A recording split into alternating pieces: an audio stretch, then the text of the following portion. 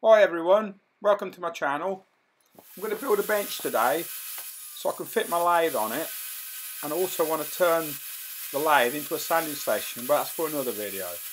I've made a jig out of cut bits of scrap so that I can centre the legs onto the sides.